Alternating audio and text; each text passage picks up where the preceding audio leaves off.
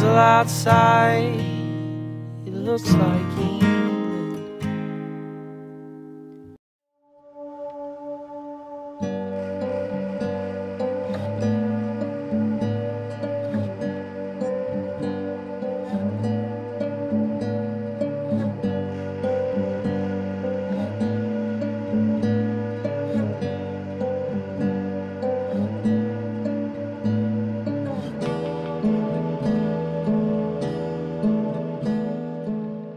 My name is Andrew Holmes.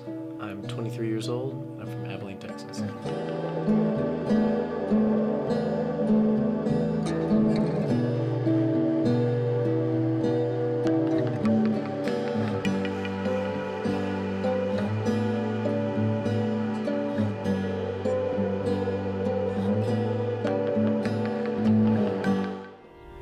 Michigan's in the review now. Keep your hands where I can see 'em. You took the words right out my mouth when you knew that I would need 'em.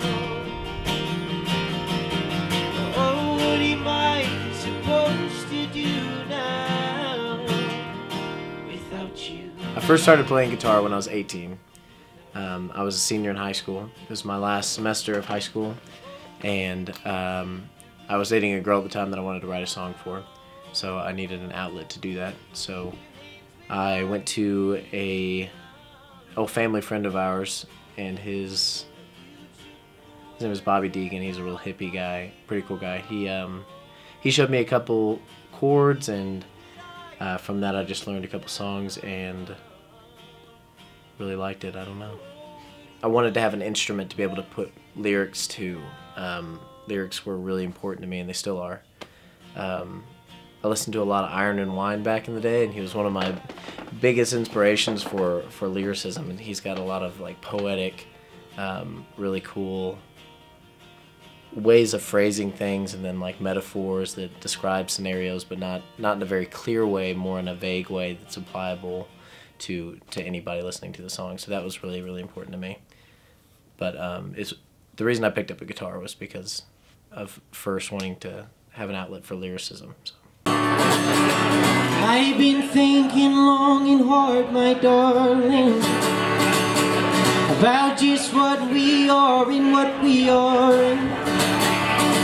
But I'm lost in your love, I can't get enough. Who knows what the future holds? I don't know.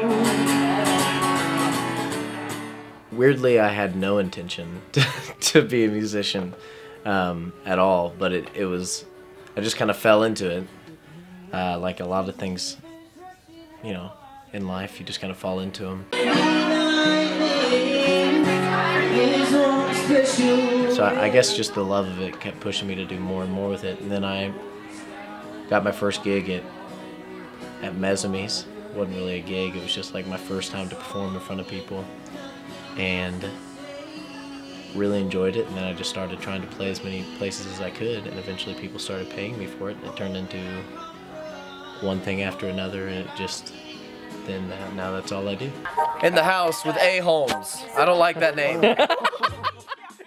It's still kind of weird to me, like when people come up to me and are like, oh, you're Andrew Holmes, which doesn't happen often at all, but when it does, like, I'm usually just really honored by it,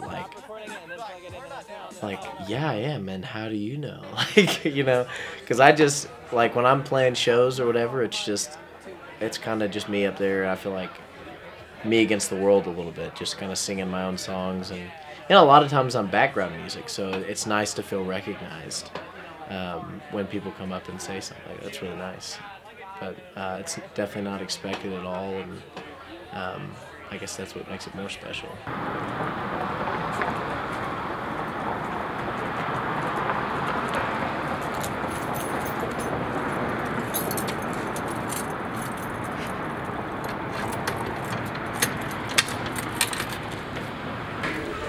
So this is the crib. I'm upstairs. This is the Wagstaff building. I know next to nothing about it. It's really old. But it's got great acoustics in here. Sometimes I come in here and I practice, just because you hear the sound back really well.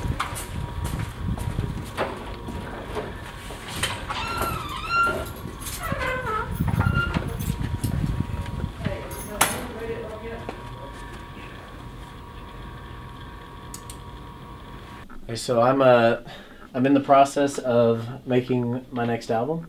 So these are just kind of, this whole area is dedicated to building my team and all the people who are going to be working with me and helping me with the album and all that goes into that. So like the graphic design, marketing, business, producers, musicians, different studio options that I might use, ways of contacting new musicians, the songs that are going to be on there, funds, how to raise money for it and get sponsorships and all that stuff. So that's all this over here. Yeah, so all these are places that I've checked into, and the check mark means that I've emailed them and sent them a date and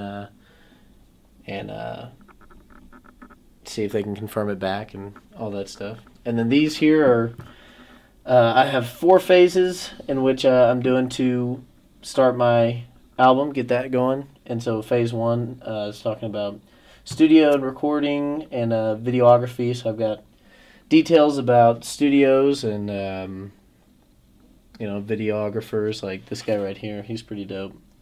So this bottle, when I got to open up for David Ramirez on September 25th of 2015, he always, in his contract, he has a bottle of Jameson for him and his band for every single show that he plays.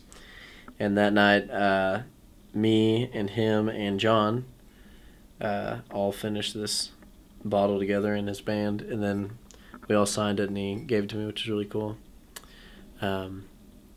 David is one of my all-time favorite artists, though, so for me I was flying on the moon. I've got a nice little setup here. I've been pretty blessed with it, so.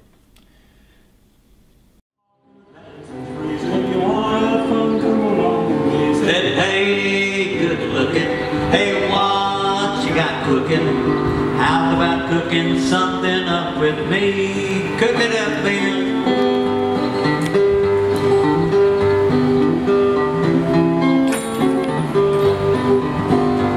I'm free and ready.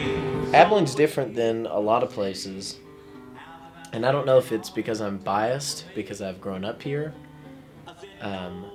but I've gotten to play quite a few places, different cities and states, and Abilene's just got like a totally different vibe. Like everything is really upbeat and happy here. The people all are kind of creatively working towards something, and everyone here is really unique, I feel like, and there's kind of a mutual respect for people kind of doing their own thing because they're unique in their own way. So maybe that acceptance is what's special about Abilene. But yeah, Abilene's a really nice town.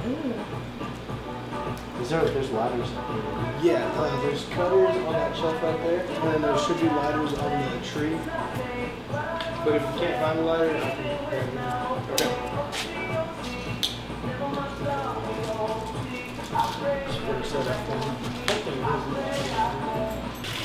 So I used to do acoustic sessions in old abandoned warehouses, and before the mill was the mill, we broke in through a window. We didn't break the window. We came in through a window.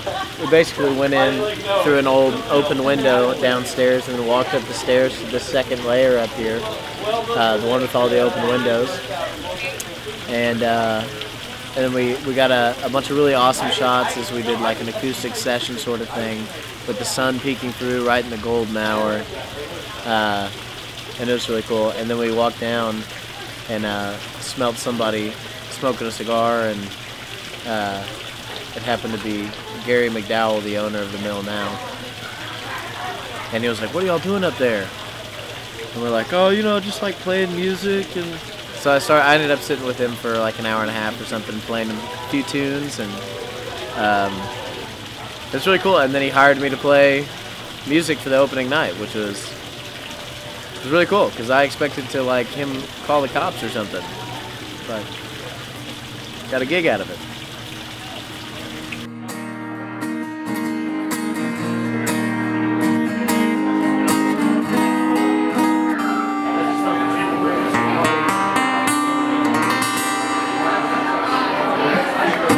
You guys give a big hand to my good friend Jonathan Hester.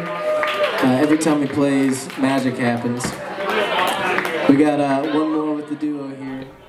So me and John, I don't really. He's more of my brother than just a friend. He and I are just real close. Quite often though, we'll go out and just go support other musicians, and we go to concerts out of town a lot, and we write together a lot and do a lot of practicing. Most everything that we do is pretty music oriented though. And that's really cool because it's like having an accountability partner where you're both kind of feeding off of each other's creativity and saying like, well, I like this and I don't like this, and you've got that honesty and that trust that says that it's like what I'm saying to you is not something that I'm saying to cut you down at all. It's because I think that you can do better, or I think that you'll know that I'm being honest whenever I say that this is really awesome. So it's really cool to have that kind of honesty in a friendship, but then also in musicianship, because honesty is one of the best gifts you can give a musician. But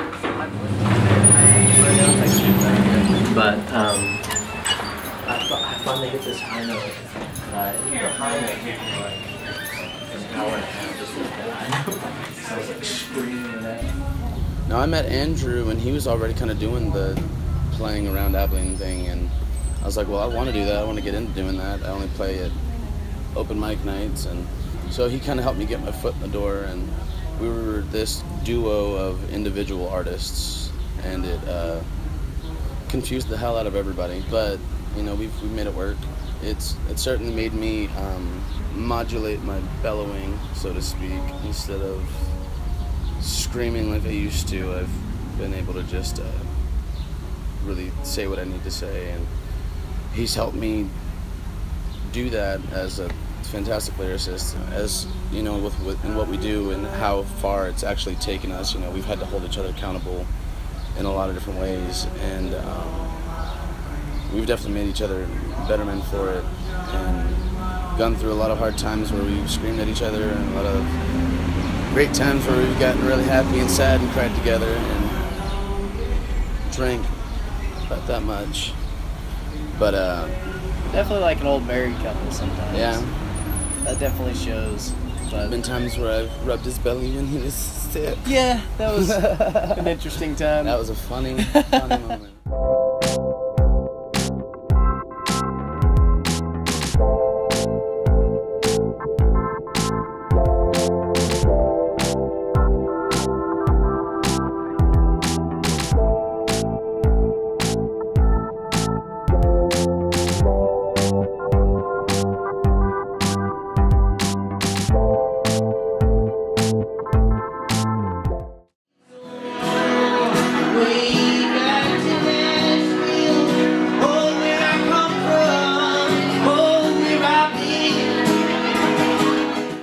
That was kind of the call to go to Nashville, was to try to pursue something bigger than home, I guess. I don't know, there was a lot of things. Again, it was one of those things I just kind of fell into. It felt right to do, and I just got it in my head where I was like this is what I need to be doing. So these are photos from Nashville. I got to meet Foy Vance. He's one of my favorite artists. That was really cool. He's a cool guy. And this is a picture of my favorite spot to hike and camp. This one's at Fall Creek Falls. And it was like, I think it was 270 feet or something like that, that the waterfall was. And this little thing right here, that's me. And I even drew a little map to it. But yeah, that was really cool. Went camping there quite often. You know, I went through a lot of hardship there, but it was the whole time I knew that I was like, it was an era of my life I was supposed to live out. And I don't know. It just was kind of a gut thing, to be honest with you. I didn't know anybody going up there, so that was kind of nerve-wracking. But it was something also I guess I needed to prove to myself that I could do, and go be an artist that lives and competes in a bigger pond, I guess, if that makes any sense. This was when I was living up there in Nashville. This is one of my closest friends. He's a really cool guy. His name is Doug, but everyone calls him the Doug because he's the one and only. Super hippie guy. This was a house show I got to do in Nashville that was super cool. There was like a very intimate crowd that night, and it was very neat. That was one of my favorite places I've ever played. Yeah, I got a bunch of stuff from Nashville though. There was I got this cooler at a thrift shop there, and just like put a bunch of stickers on it. This was Eastside Music Supply, which is the place I always went to get strings or anything like that. They had these really cool strings there that were hand-woven strings. And then I got this cap at a little shop in Nashville. But a lot of people when I was up there in Nashville, I remember asking them, like, what's your goal with music? And most of their answers was like, I'd just love to live off of music. And it hit me one day that I was like, I've been living off of music for like 4 years now in a small town. And that is everyone's goal here. They moved to Nashville to do it, but they're only raising the stakes and making it a lot more difficult on themselves. So I moved back home, and I'm living the dream, and it's a whole lot more fun now. And I've had a whole lot more success with living in Abilene than I ever did in Nashville, because I'm able to travel and use the connections I made in Nashville while being able to afford a place and live off of doing the things I love to do here. So that's been a huge benefit of living in Abilene. It took me moving away and coming back to realize how special it was, but people like to refer to it as a black hole, but it's really not. It's pretty cool. They just are in denial about loving it. Decoration.